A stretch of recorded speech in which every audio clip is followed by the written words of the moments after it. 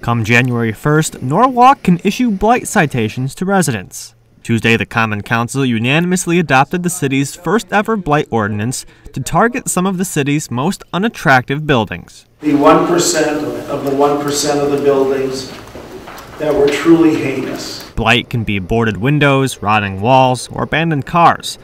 Council members noted it's a good start for Norwalk, with room for improvement. We're taking a short step, a small step, in what I think is a very good direction. I hope the ordinance committee goes back to this ordinance and tries to tighten it up. As we go on, as the years go on, we'll figure out what's good about it, what's easily enforced. This ordinance is a very good start. However, we do have some shortcomings with it. Many agreed one of those shortcomings is the fact that the ordinance only targets residential buildings and not commercial buildings. The complaints I get from constituents repeatedly are about commercial properties. I think there's a lot of commercial properties throughout the city that needs to be looked at and taken care of. According to the ordinance, a property owner will receive a written warning giving them a time period to fix the housing blight. If that doesn't happen, a citation will be issued, fining the owner $100 every day the violation continues. This is a good first step. Tuesday, the council also okayed